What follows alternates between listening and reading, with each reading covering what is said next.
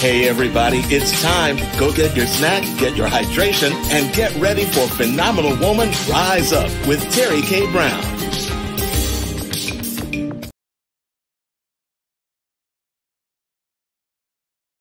Hey, good evening, everybody, and welcome to the show. My name is Terry K. Brown, and I am the host of Phenomenal Woman Rise Up.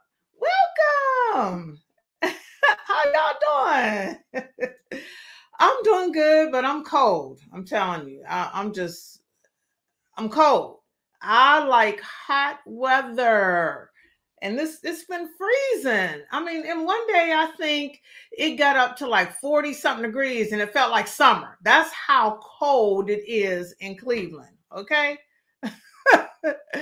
But we're surviving because we do that in Cleveland.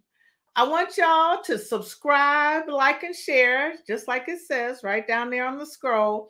If you know someone who hasn't seen the show, ask them to join in and then ask them to subscribe, like, and share also.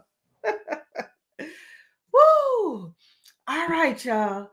February is an important month. Every month is important, but February is Black History Month celebration.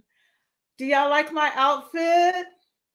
I got this from Our Favorite Things Boutique. It's on Larchmere Boulevard. It's one block, I think it's one block north of Shaker Square.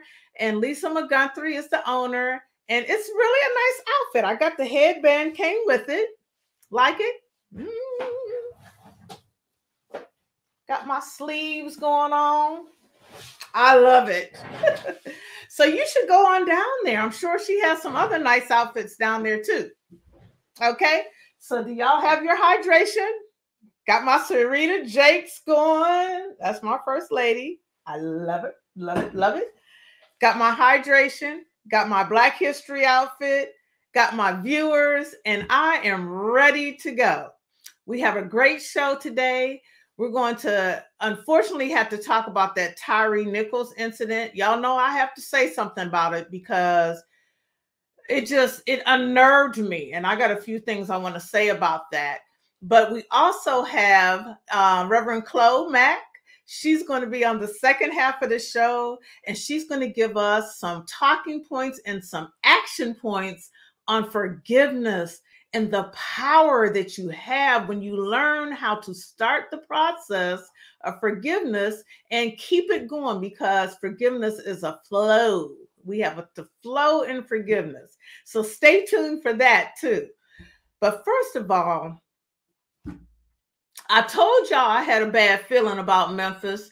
Do y'all remember the first show of January when I was talking about when my husband and I were traveling back from Dallas and we stayed overnight in Memphis? And we had a bad feeling the whole time. The whole time we were in Memphis, I was just like, I mean, we had a good time at the B King Blues Club, and we ate good. Y'all know I'm a foodie. But as we were walking back to the hotel and all night long, I just had a bad feeling. My husband had a bad feeling. We got up out of there in the morning. Now we hear about this happening in Memphis, about these policemen, Black policemen, beating a Black man. And what's even worse about it is that apparently it is really about some type of relationship gone bad thing where they wanted to prove a point to this young man. Now, oh God, I didn't watch the video. Now, some people watched the video. A couple people told me they had tears coming from their eyes as they watched the senseless killing.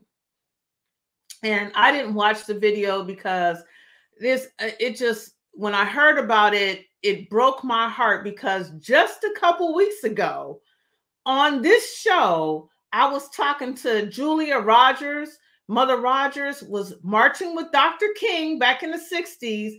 And I showed y'all pictures of the police beating Black people for no reason, even though there's not a good reason to beat somebody. But the police hosed Black people. They took dogs and sick dogs on Black people, and they beat Black people to death and hung us. And now I'm hearing about 5 Black officers, I believe, beating this Black man, just like the pictures I just showed y'all. You know, Julia, Mother Rogers, she was one of the people that told me she had tears in her eyes when she watched the video. I didn't watch it, and I'm not going to watch it because it just sickens me. Come on now. Come on now. It's all I can say.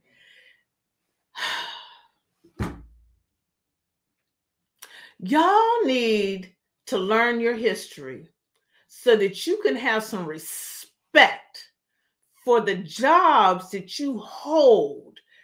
Anybody who holds a job as a police officer, and I'm going to put it on there, if you're Black, and then you feel like it's okay to use your power, your badge, and your weapon to beat somebody Black or beat anybody, okay? But to beat somebody Black down like an animal in the street, when you know that's exactly what was permitted by white police to do to us not that long ago, because it's still happening, even though some people are getting prosecuted for it now. What is wrong with you? What is wrong with your psyche that you didn't think somewhere in that process, this is gone too far? This has gone too far. And I didn't hear the whole eulogy, but I was listening to Joe Madison, and y'all need to get that little $15 a month Sirius XM, because Joe Madison puts out some good information for people who don't have a clue about their history and about legislation and about what's going on up in DC, changing the way things work. Y'all need to check that out. But I heard Reverend Al Sharpton talking about how many people died and went to jail and marched for those Black men to get the opportunity to wear that police uniform. And then they thought it was okay to beat this young man like that. It's like, you didn't think about that. You didn't, as I always say, you didn't think this through. That was horrible. And I know everybody's saying, oh God, that was horrible. But like Joe Madison says, what you gonna do about it? Because right now there's probably legislation going on up in DC, and I haven't done my homework on it, so I'm not going to speak on it, that is saying that this is going to be okay in the future, because it's done quite often. And now that we are starting to put police officers in jail for doing this, somebody's going to be up there on Capitol Hill putting some type of legislation through that's going to make it okay to keep doing, because the world ain't right, y'all. So we need to be on top of that. Call your congressperson, call your U.S. House representative person, and ask them, what y'all doing about this? What kind of legislation is going through to prevent the police from taking authority and being able to kill us? Y'all need to think about that. Y'all need to think about that. I'm thinking about it. In fact, I believe during this month, I'm going to get a list of Ohio's numbers and emails of our people that are representing us. And I'm going to scroll it at the end so that all you have to do is watch this show and write the number down. It takes a whole minute to dial a phone and make a phone call and say, I live in Cleveland, Ohio. You are representing me in the Congress, and I'm not happy about such and such, and I want to know what you're doing about it. I want to know what kind of legislation is being put on the table about it. I want to know what's going on right now that might affect me and my family. Now, y'all know I'll be honored about this voting thing, and it's not just at voting time. It is all time. It is all time that we need to be concerned about legislation that is affecting us. All right, I'm going to read this, what I found on Wikipedia and what I found on the internet about Mr. Nichols, because I think that he deserves, people need to know who this man is. It says, who was Tyre Nichols? Tyre Nichols, a father of a 4-year-old son, was known to his family as an avid skateboarder and a nature photographer from Sacramento, California, according to the Associated Press. He arrived in Memphis just before the pandemic and later started a job with Federal Express, a major employer down in Memphis, Tennessee. If y'all live in Memphis, y'all know that Federal Express is a major employer down there. Tyre Nichols had been with the company for about 9 months before his death. The New York Times reports that. He was one of those people who made everyone around him happy, says the step-grandmother of Tyre Nichols. Her name is Lucille Washington. So y'all, I'm making it personal. He's not just another statistic. I want y'all to know who this young man was. The police body cam shows a violent arrest. And like I said, I did not watch this because I don't think I could stand seeing it. Police said on January 8th that Nichols was taken into custody after a traffic stop that involved 2 confrontations with officers. During the initial confrontation, Nichols fled the scene on the traffic stop, the police said. Following the arrest, Nichols then complained about shortness of breath, according to the authorities. And we've heard that before, haven't we? He complained of shortness of breath and was taken to the hospital in critical condition, where he died on January the 10th. His family has said the police beat him so severely that he was unrecognizable.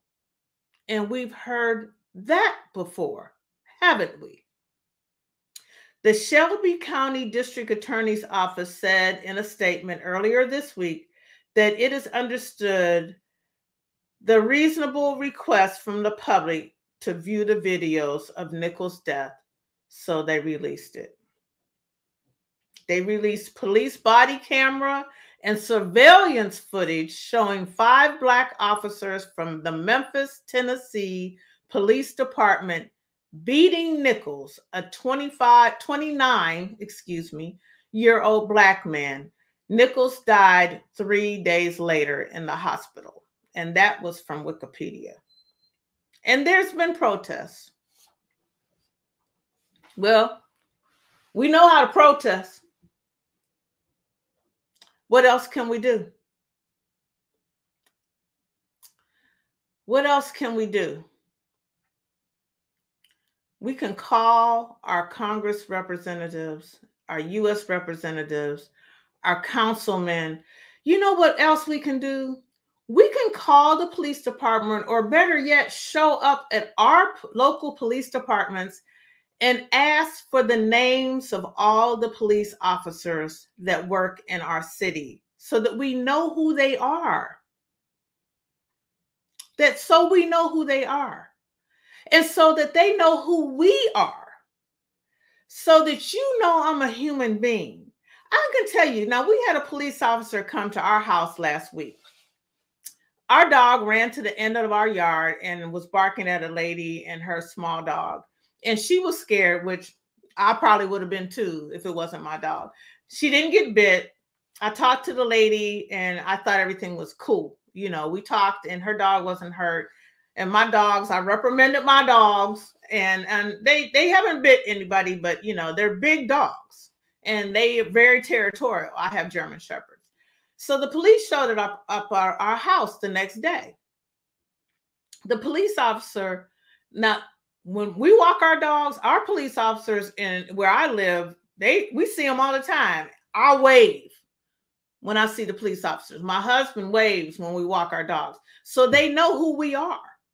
When I pull up next to a police officer at the light in my city, I look at them. So I know who they are. And they look back at me. So they know who I am. I'm not afraid of the police officers in my area. I'm pretty sure a lot of them know who I am. But the police officer pulled up. He pulled at the end of our driveway.